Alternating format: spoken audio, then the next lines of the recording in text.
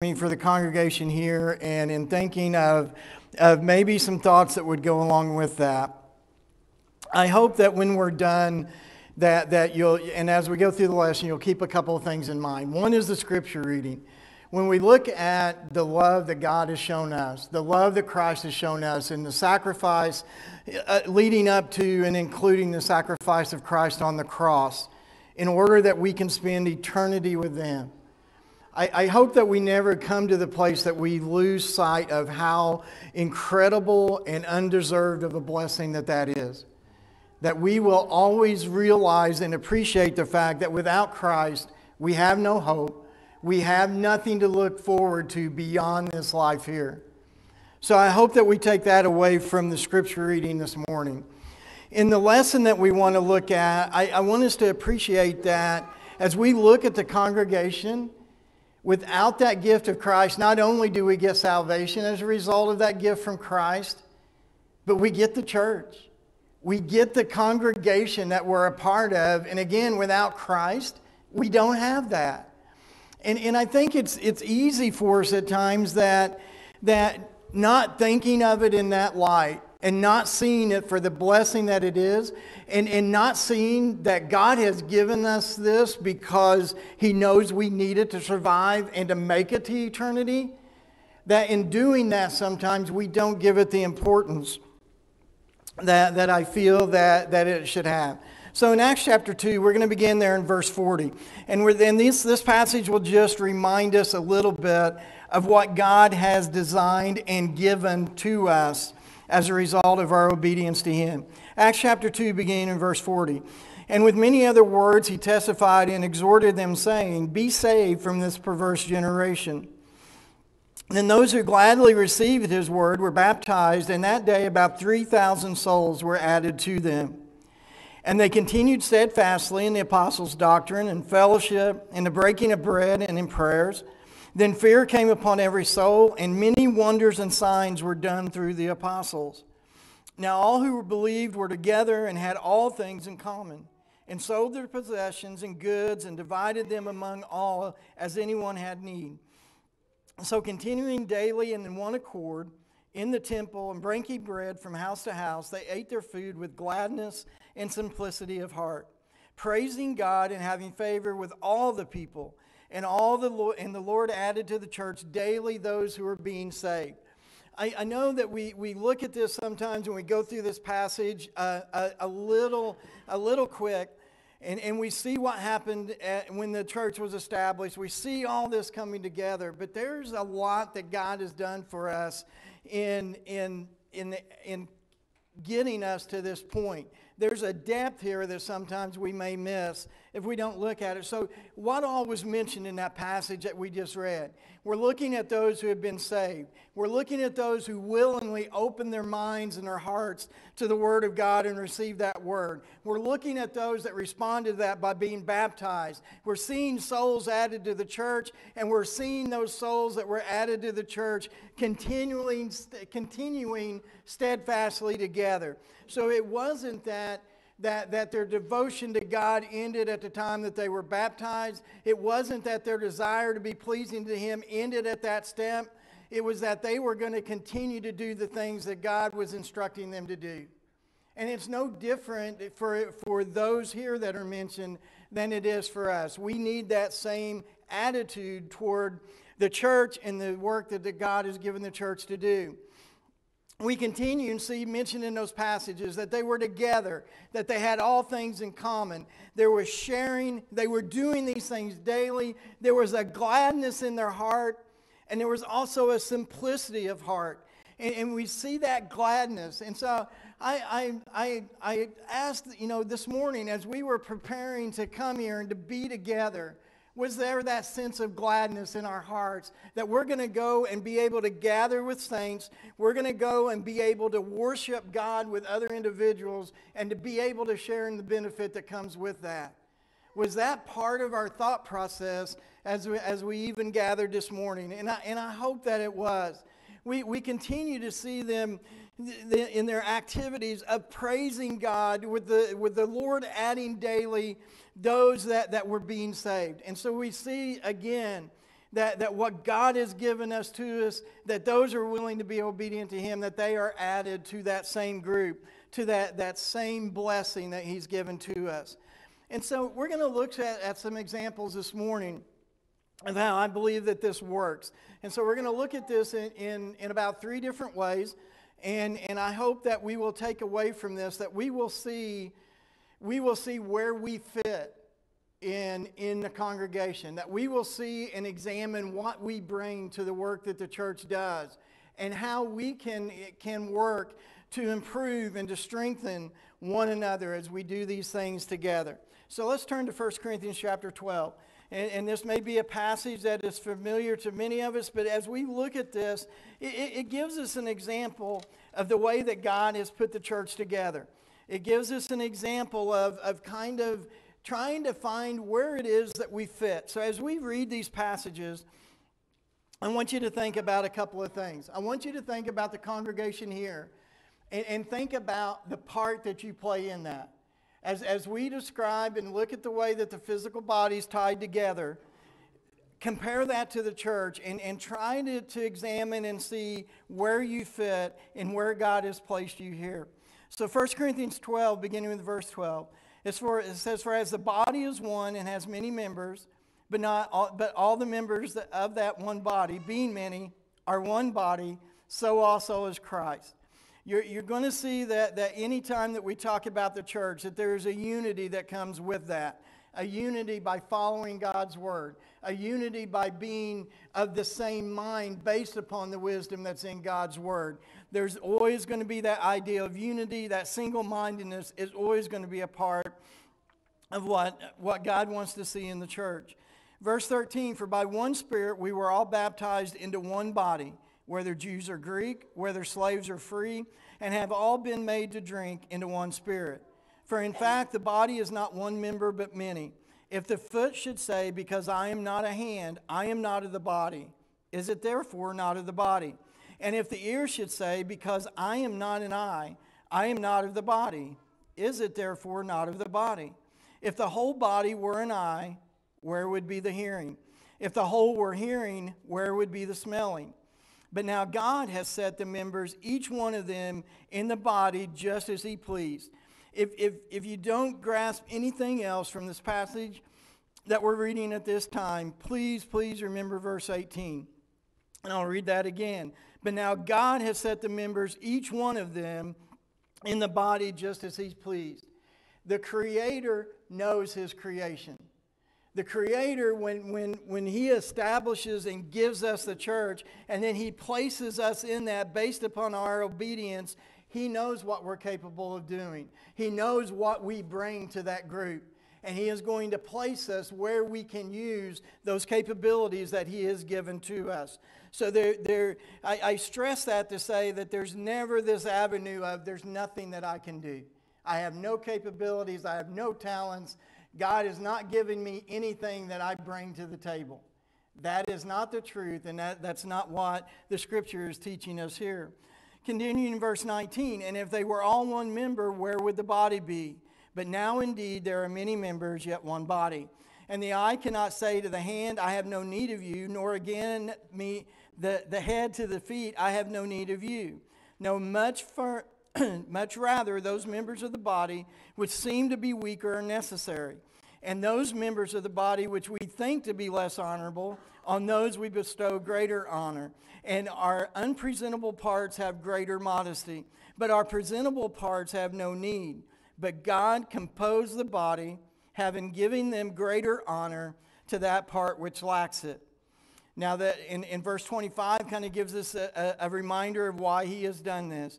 That there should be no schism or division in the body, but that the members should have the same care for one another. And if one member suffers, all the members suffer with it. Or if one member is honored, all the members rejoice with it. Now you are the body of Christ and members individually. When we look at that example, and we see the way that goes, we need to understand that we are a part of each other.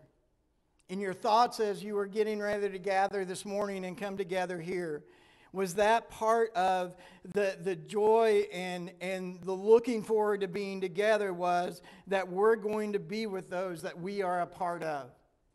That's the way that the church has been established to be. When we look at that description and we think about the physical body, and as we were getting ready this morning, and if we were able to do that without much difficulty, think about trying to do that and think for a member, which member would you be willing to do without? Of your physical body, if for some reason you were approached and you say you've got to give up one member of that body, what is it going to be? And sometimes we don't think about that until we have to.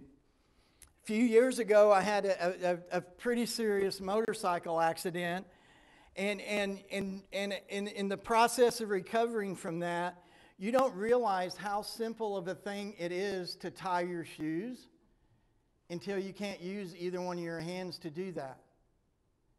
So it might be easy to stay here now and say, well, I'm right-handed, so maybe I could do without my left hand.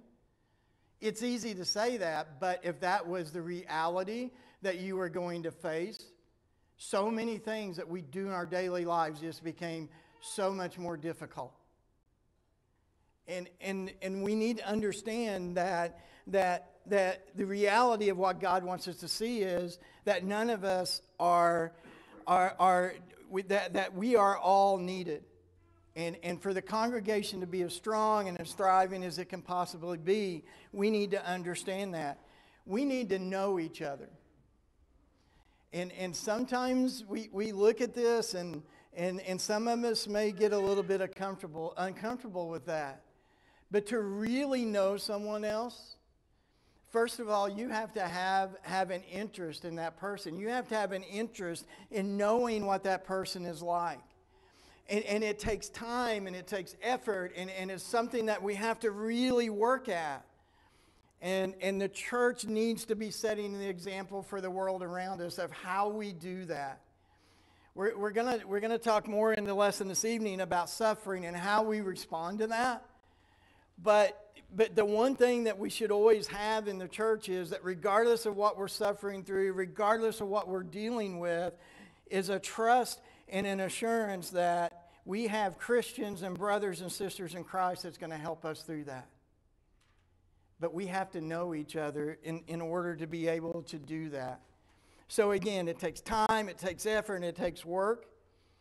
But I want us to appreciate that when we're willing to do that, it's a result of our commitment to one another, and it's an extension of our commitment to God. And so if we have come here this morning to serve and to worship God, we should have also come here this morning to serve one another and to join together in worship to Him and to make that richer and to make that more beneficial because of the attitude that we have about that. God designed us to know one another.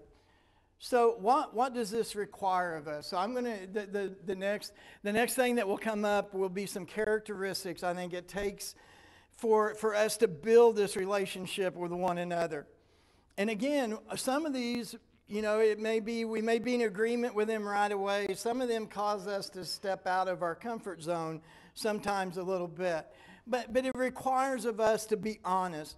It requires us to be honest in our desire to serve one another, in our desire to serve God. It takes a humility to know where we are, to know our capabilities, to know where we are in our relationship with God.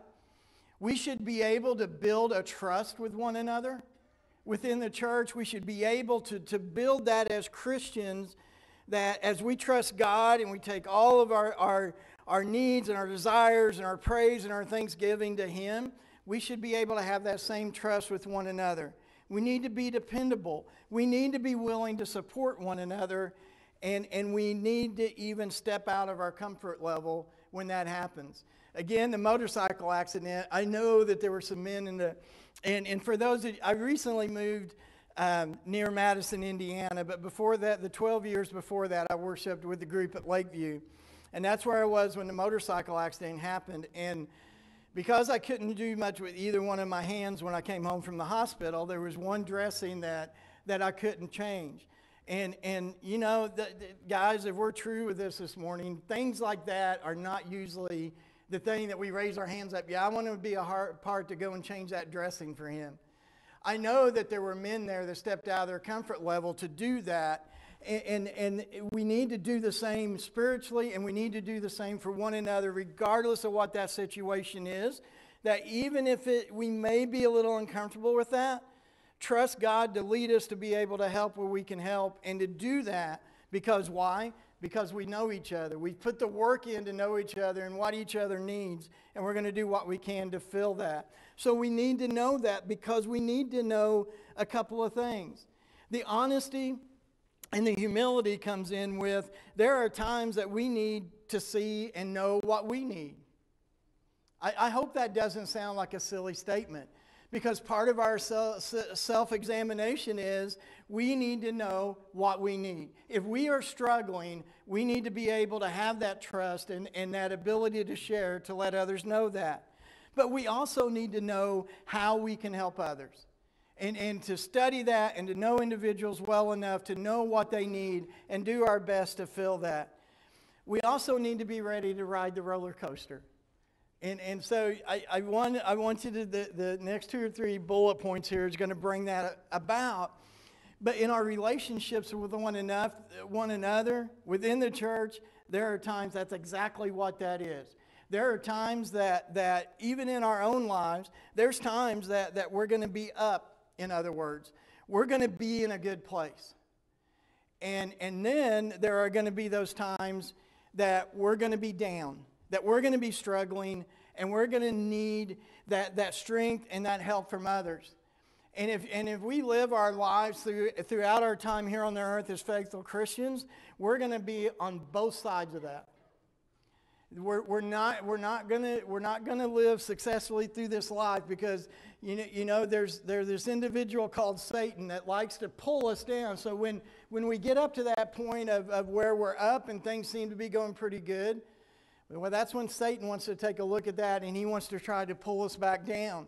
But it's the idea of life itself will happen and will bring these up and downs to us. The way that we react to that is going to say a lot about our devotion to God, our faithfulness in Him, our trust and dependency upon Him. But we can also do that for one another. But also think about this last point. As a congregation, as we sit here this morning, we have members that's on both sides of that up and that down continually. So I don't know of a congregation anywhere that you're going to be able to look out and look across, and at any given time, everybody's at 100%. Things are going wonderful. There's nothing that's going to drag us down. That's Satan's influence. And so we're always going to find either ourselves or others that are going to be up or that are going to be down. Health issues will often take us to this same idea and this same place as well. That just when we think that we're about to get to the top of that hill and sit there on the top for a while, the next visit comes, the next test result comes back, and all of a sudden we're finding ourselves down toward that bottom again. If you're facing that in your life, you are not the only one in this building that's facing that. Because there are others that are either facing that, it may not be with health issues, it may be with spiritual matters, it may be with something else. But if you have been riding that roller coaster and you know that very vividly this morning, you are not the only person in this building that experiences that, and many times on a regular basis. When we get to know one another and we're willing to put in that work, we're able to help each other through that, and we understand that better because now we know that we're doing that with other individuals. And so that's the benefit that God has given us in giving us the church and allowing us to build that relationship with one another. And so we just need to ask ourselves this morning, are we willing to put in the work to know one another? Are we willing to step out of our comfort zones to be that help or to accept that help, and then to be able to thrive as a result of doing that? But another area I wanted to look at this was in raising the next generation. You can look at that as the next generation of human beings, the next generation of Christians, however you want to look at this. But some of the thoughts I want to share in this one, when I was at the last part of the time that I was at Lakeview, I was running the sound, I was helping on the soundboard, and theirs is at the back of the building. And so you see a lot of things coming in, coming out. And, you know, it's not only the ones that maybe stayed up too late on Saturday night or falling asleep during the lesson. You do see that sometimes. But it's also the other things. Just this idea of knowing each other is a part of that. But just observing what others are going through and just to raise that next generation. So we're going to read the verses that we have up there, and then I want to make some comments on that. But let's go back to Proverbs first. We'll go to Proverbs chapter 22. And I want us to realize the blessing that God gives us in giving us children. You know, there is so much involved in raising them. There's so much involved in trying to focus them and on all the different things that are going on, that it's really possible to maybe overlook the blessing that they are. In Proverbs chapter 22 and verse 6, it says, "Train up a child in a way he should go, and when he is old, he will not depart from it." I know that there are those that sometimes may use this passage in a direction that I'm not sure that it goes. But the ideal is here that as parents, as members of the congregation, as grandparents, we are setting a foundation. I know that there are those that like to look at this passage and say, if you do certain things, then you're never going to have any spiritual issues with your children. That is not I don't believe that this is what this passage is teaching. I believe it is teaching our responsibility that God has given us to lay a foundation of spiritual knowledge, of spiritual love, and a love for God that molds them in a direction and brings them to God.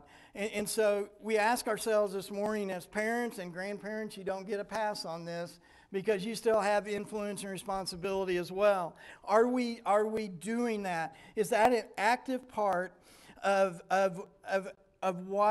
part of our training and raising our children? And think of it this way. One thing that when our sons were young, that when it was Saturday night and it was time to try to get to bed a little earlier and try to get minds going in the right direction, we tried really hard to not say, well, tomorrow's Sunday and we have to go to church. Because what we have done when we said that was we have placed in their mind that we're not doing this because we love God. We're not doing this because it's an opportunity to serve Him and to worship Him and to be with other Christians. We just said that going to church is something that we have to do. And that sets a perception in their minds. When we would be getting ready to do that, the way that we approached that was, we get to go to church tomorrow. We get to go praise God. We get to go study about Him. And it sets a perception as they're preparing for that next morning of what it is that they're going to be involved in. That's just a small example of what I mean by setting an example, by setting a foundation. Let's turn to Psalms chapter 127. Psalms 127, we'll notice verses 3 through 5 there. Psalms 127, beginning in verse 3. Behold, children are a heritage from the Lord. The fruit of the womb is a reward. Like arrows in the hand of a warrior, so are the children of one's youth. Happy is the man who has his quiver full of them. They shall not be ashamed, but shall speak of their enemies in the gate. I really like this passage, the way it starts out, because it says that children are a heritage from the Lord. It's a reminder to us that God has given them to us. It's a reminder that God has placed a certain amount of trust in us, that we are going to establish within these precious gifts that He's given us a foundation that points them to the importance of serving God. Let's turn to Ephesians chapter 6. And in Ephesians chapter 6, and to look again at the responsibility of setting that foundation, for them knowing where God is in importance in our lives. Ephesians 6, and beginning verse 1. Children, obey your parents in the Lord, for this is right. Honor your father and mother, which is the first commandment with promise, that it may be well with you and you may live long on the earth. And you, fathers, do not provoke your children to wrath, but bring them up in the nurture and training and admonition of the Lord. So again, the responsibility of how we go about raising the blessings of the children that God has given to us. And we don't have time this morning. We could have spent a whole lesson on the principles that God teaches us for the home and how that works together. But these thoughts give us just the reminder of the responsibility that we have. And so let's go to Colossians chapter 3. And now I want to make a few other observations along this line. Colossians chapter 3, and let's begin there in verse 18. It says, "Wives, submit to your own husbands as fitting in the Lord. Husbands, love your wives and do not be bitter toward them. Children, obey your parents in all things, for this is well-pleasing to the Lord. Fathers, do not provoke your children, lest they become discouraged." I just want to briefly mention, as you look at those passages and others that we could have brought up, that the fathers play a key role in this coming about. And men, when we are concerned about doing this well, it shows that we're concerned about setting a foundation for that next generation. It shows that we are concerned about establishing in them what it is, the people that God wants them to be. So as we look at those blessings, I've used the term generational blessings here. That may not be exactly true, the best rendering of that, but it's a responsibility that God has given us. It's this idea of building that foundation that is something that they can come back to. That's part of the whole importance of setting that foundation early and often throughout their lifetimes. First of all, the time that we have with them goes extremely quickly.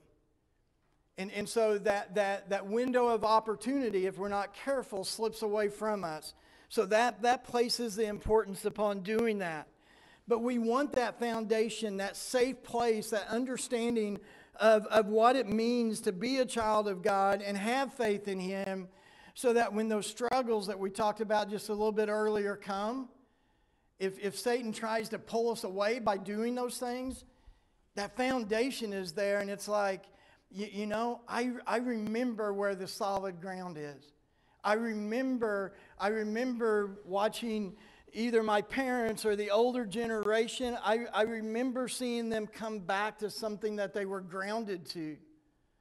And when they see that in us, then Satan loses in those instances, because he doesn't pull them completely away from the truth. That foundation is there, that knowledge of there's a way of working through this and getting back on track. That's what that foundation does. It needs to be that which we come back to. And adults here as well this morning, there's times we need to remind ourselves of that as well. There are times that when Satan is really throwing everything that he has at us, if we're seeing ourselves to start to move away a little bit too much, we need that foundation too. We need to get back to that foundation and that solid ground. But this morning, ask yourselves, what do our children see in us? It's not so much what they see. It is important what they see when we're gathered together here, but it's even so much more important what they see at home. What do they see in our day-to-day lives? What do they see when those struggles and those troubled times come up? Where do we turn in those times, and what are our children seeing when they do that? And so what are they seeing in their parents? What is that? What does that picture look like? What do they see in their grandparents? I have 6 grandchildren, and I will say that there are times that there are things that happen at my house now with those 6 grandchildren that my 2 sons wouldn't have gotten away with. That's their problem. They're going to have to figure out how to deal with that now. But it's still, as grandparents, and having that time with our grandchildren, if we're blessed to have that, we find ourselves in a place that we can reinforce the foundation that we want the parents to set. And now you're going beyond just one generation of that. Now they're not only seeing it in their parents, they're seeing it in the next generation. And at some point, they're going to put together in their head that their grandparents have been doing that a lot longer than their parents have, and they're still coming back to that same foundation.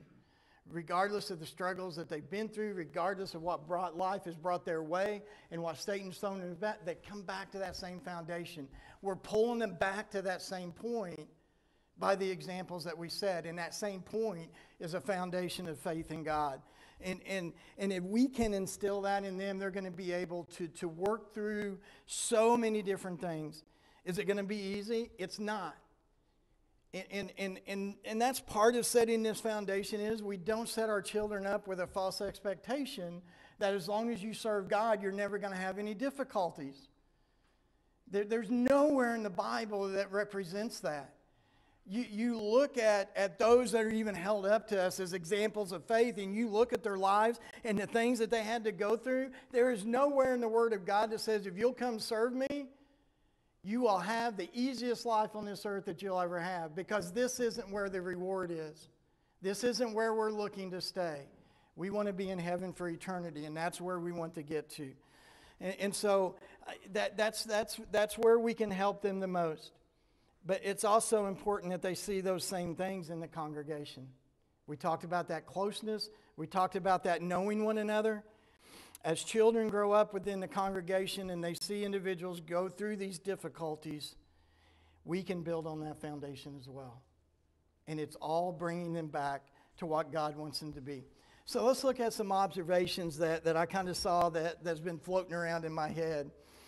And so when we sit there, there's always this, there's if you have a good number of young children, at some point somebody's going to get taken out.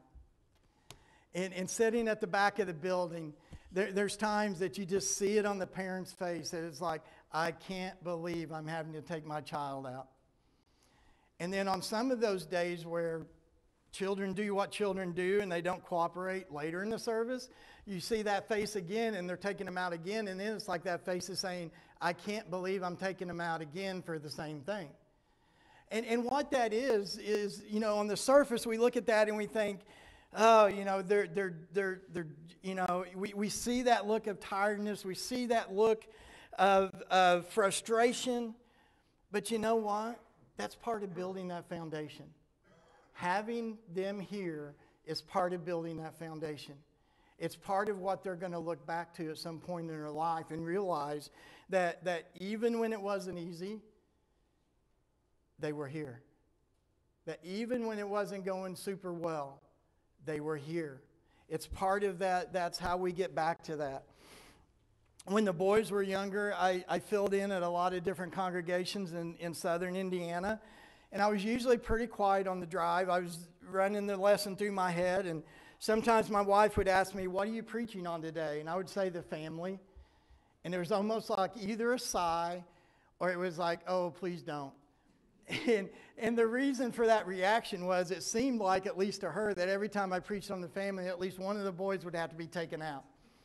And so it was like there was almost this weird science working that either one or both of the boys were going to be bad anytime that I spoke on the family. So I found that interesting, because what that was a reaction of, obviously, if I'm up doing the speaking and they're acting up, she's having to take care of that. But there was a consistency to that, and but it was where they needed to be. And so it is stories. I got to the place that I almost didn't want to answer her question sometimes when she asked that, if that's what the lesson was on.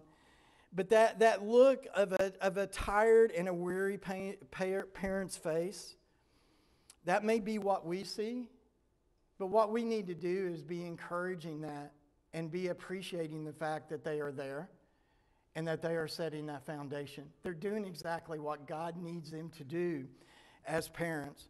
And so we need to be supportive of that, and we need to do everything that we can to help that and to support that. And so there needs to be consistency in that. If we're going to set a foundation that's going to last and last throughout their lifetime, we have to be consistent with that, and they have to see that They have to see in us, as well as instilling in them, of looking at a long-range goal. That eternity is where we want to be, and we want to spend that eternity together with God in Christ. And that's where we want to, that's why we're working so hard to set that foundation, is that's because we want to spend eternity in heaven together. We need to remind ourselves, even when we're tired and even when it doesn't seem like it's going well, just to remind ourselves that God has placed them in our hands, and He's not going to place something in our hands or a responsibility to us that we cannot fulfill and do. He is there with us, and He is going to see us through that. I have heard people say that they've said it like this, that grandchildren are the reward for not killing your own children when you're raising them. So if you're in that mode to where that thought comes across your mind, remember that grandchildren do carry a certain amount of reward for that. I've reminded my boys of that a few times as well. So, but the last thing I want us to look at this morning is, what do we learn from our singing? And you know, this is the part of the lesson that I hope I can explain this the way that it's been setting in my head to where it makes sense. But let's turn to Ephesians chapter 5. And again, probably passages that we've all heard numerous times. But Ephesians chapter 5 and in verse 19. It says, speaking to one another in psalms and hymns and spiritual songs, singing and making melody in your heart to the Lord, giving thanks always for all things to God the Father in the name of our Lord Jesus Christ, submitting to one another in the fear of God. And so we often use this passage as kind of the mechanics of why we don't use instruments, kind of the mechanics of how we go about our singing. And it does do that, and we appreciate the fact that it does that. But I think there's also some deeper thoughts that we can get from this. And so let's go to Colossians chapter 3. In Colossians chapter 3, we'll start in verse 12. And as we read this, and again, a lot of times we go to this passage and we're trying to get to the point where it's talking about our singing. But I think we do singing a disjustice sometimes when we do that. So let's start at verse 12 and just kind of start letting some of these things run into your mind that builds up to our singing together. Beginning in verse 12, it says, therefore, as the elect of God, holy and beloved, put on tender mercies, kindness, humility, meekness, long-suffering, bearing with one another and forgiving one another. If anyone has a complaint against another, even as Christ forgave you, so you also must do. But above all these things, put on love, which is the bond of perfection. And let the peace of God rule in your hearts, to which also you were called in one body, and be thankful. I want to pause there just for a little bit. Because when I mentioned earlier about what were we thinking about when we were getting ready to come and gather together and worship God together and the things that we were going to be doing, verses 12 through 15 kind of tell us where our mind should be in doing that.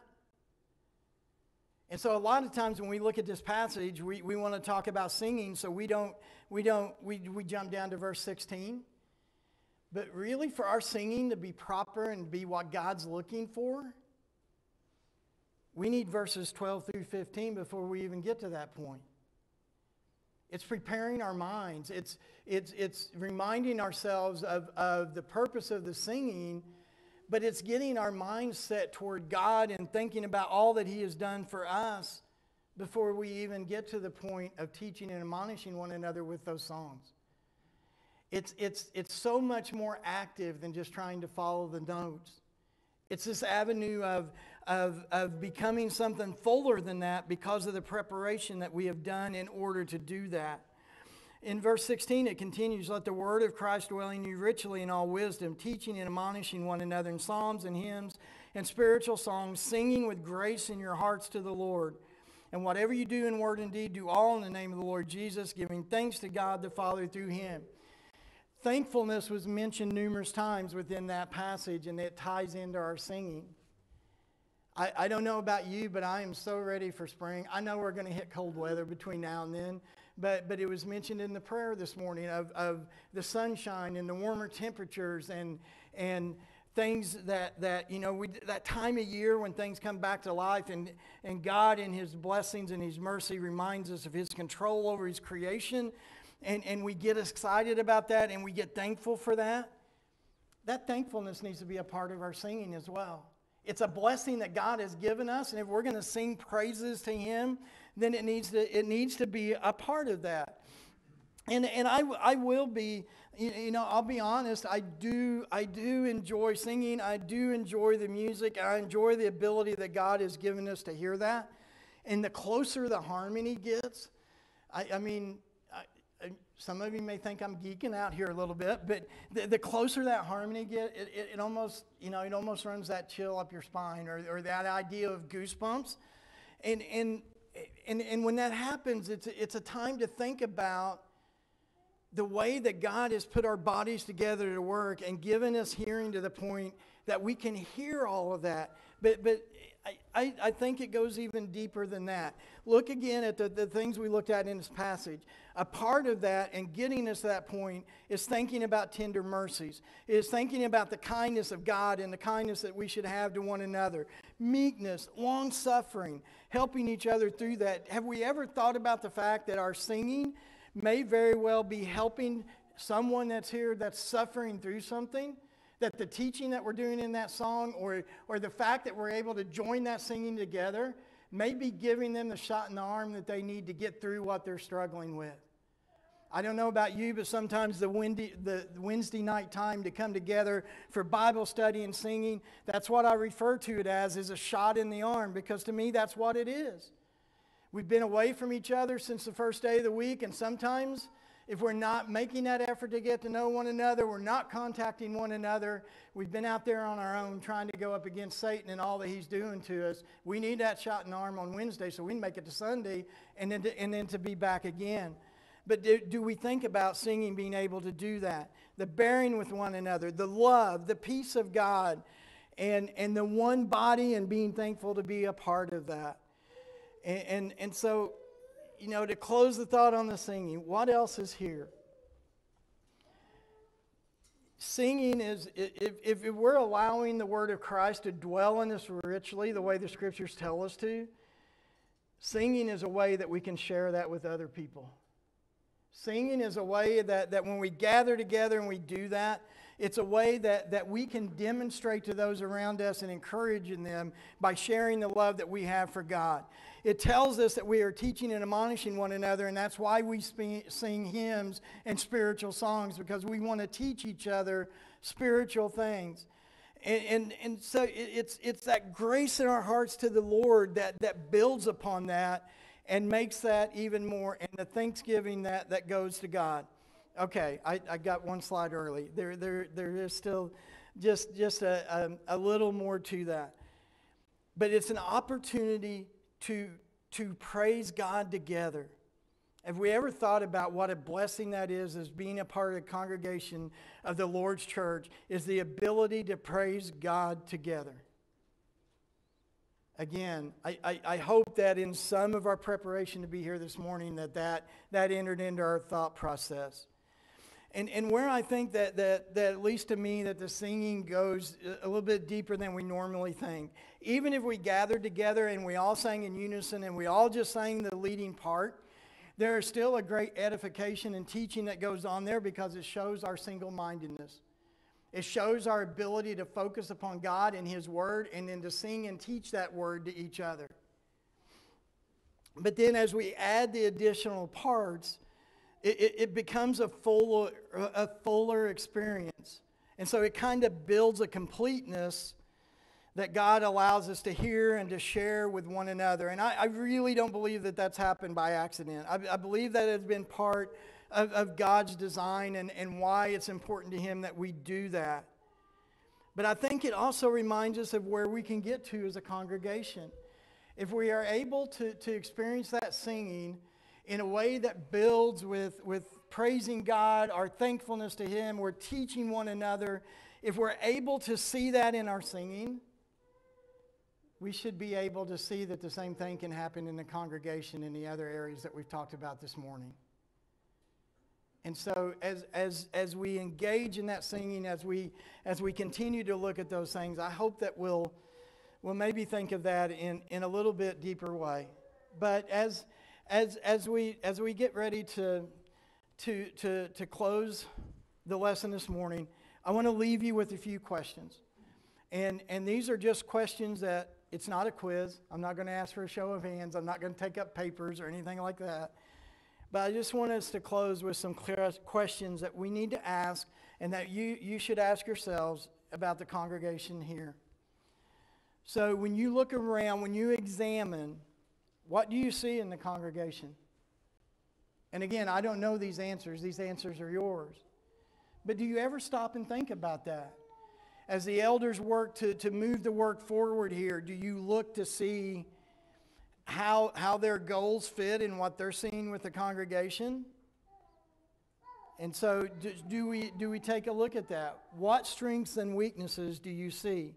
And I'm not talking about pointing out weaknesses in a way of complaining or anything like that. It's just an assessment of where you see things are. But here's the other side of that. This is why when we look at weaknesses, it's not in a way to complain. Because the other side of that is, if I'm seeing a weakness, the next question I need to ask myself, what can I do to help? Is that my spot? Is that my part of the body that I can jump in there and I can help strengthen that? That's when the evaluation and looking at that starts to mean something. What do you appreciate? When you look at the congregation, when you look at this blessing that God has given us, what do you appreciate? And it could be, the list of that could be incredibly long. But again, sometimes we don't appreciate those things if we don't take the time to look at them. So what is it about the congregation that you appreciate? And then I would also add this one. I think they're two different things, but they build on each other. What am I thankful for? What am I thankful for as I look at the congregation? And then this is the one that we all need to ask at some point. Why am I here? Why did I set aside this time? There's any number of things that we could be doing during this time. Why did I set aside this time out of my life to gather together with the saints here and to worship and praise God? And I think we really need to take the time to answer that. It's not just an empty question of going through that and giving the pat answers. Well, I'm doing that because I'm a Christian. I'm here because, what does that mean? What is it that you appreciate about being here that causes you to be here this morning? If we can get better understandings in some of those areas, we find ourselves becoming a stronger and a more helpful member of this group. And that's why we want to go through that and to ask those questions, because we want to be able to help one another get to heaven, and we want to be able to make this congregation as strong as it can possibly be. I appreciate your attendance this morning. I appreciate your attention to the lesson. I know that we didn't speak a lot specific about the plan of salvation, but we did see there in Acts chapter 2 that those that were hearing the word, that were believing the word, we find that they were baptized. We look at other examples in the scripture and we find those that lay hold of salvation, that upon hearing the word and believing that word, upon confessing their belief in Jesus Christ as the Son of God, upon repenting their sins, and upon being baptized for the remission of their sins, we find that God's word tells us that those individuals are saved. If you haven't done that yet, we want to offer that opportunity to you this morning.